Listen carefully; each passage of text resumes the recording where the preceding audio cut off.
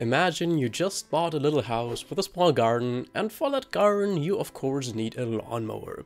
So you decide to go to the store, ask the staff what is the best lawnmower you actually have. So they show you around and show you really the best model they have.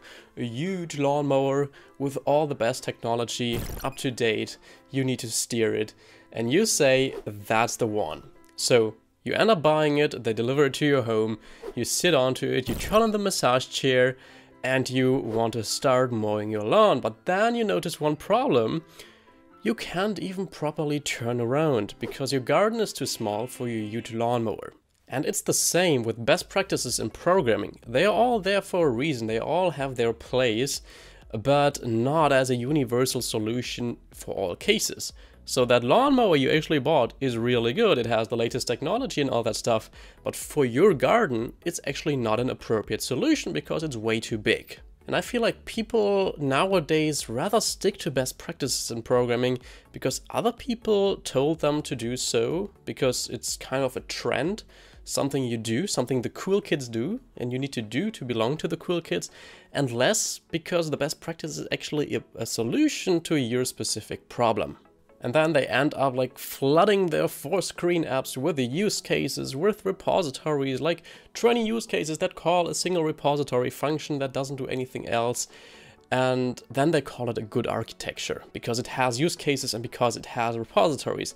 But there is not a such thing as a good architecture, at least not in the general sense. An architecture is actually good if it's maintainable while making sure that it adds the least amount of code necessary to it.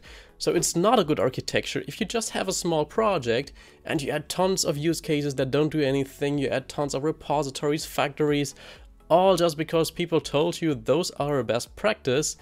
No, that's not a good architecture because it just floods your project with boilerplate code. And don't get me wrong here, like use cases are a great pattern if applied correctly, repositories are a great pattern if applied correctly, and also factory classes are a great pattern if applied correctly. But yeah, I really want to stress if applied correctly. And yeah, if you just flood your project with these classes, if it's just a small 3, 4, 5 screen app, then that's total overkill and you really don't have to do that. You could have a much simpler project that would still be maintainable. For example, just putting business logic in view models. You're not going to risk having God view models in such a small app. And most apps are actually not like 100 screen apps. For these apps, of course, it makes sense to think about these patterns that people often recommend you as the general universal best practice.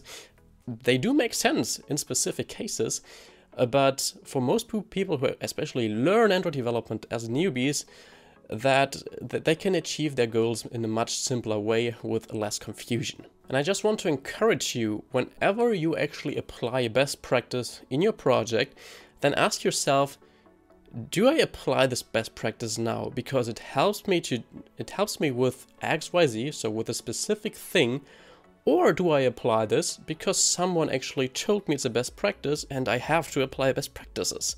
So that's really a question you should ask yourself. So if you can answer this question with a specific problem you solve with this best practice, then it totally makes sense to implement that, of course. That's why we have these best practices, but just not as a general and universal solution to all problems. So my personal recommendation here is, if you don't know why you apply a best practice, then don't apply it. Unless you actually want to learn about that best practice, then you of course have to apply to learn about it. But if you're just developing a serious project, then you should really ask yourself that question whenever you think about implementing a best practice. And if you actually want to take your Android skills to the next level, I got good news for you, because today and tomorrow there's still a sale running on my website. You can get 20% off of all my courses using the discount code happy-easter. So do check them out down below. First link in this video's description. Enjoy and happy learning.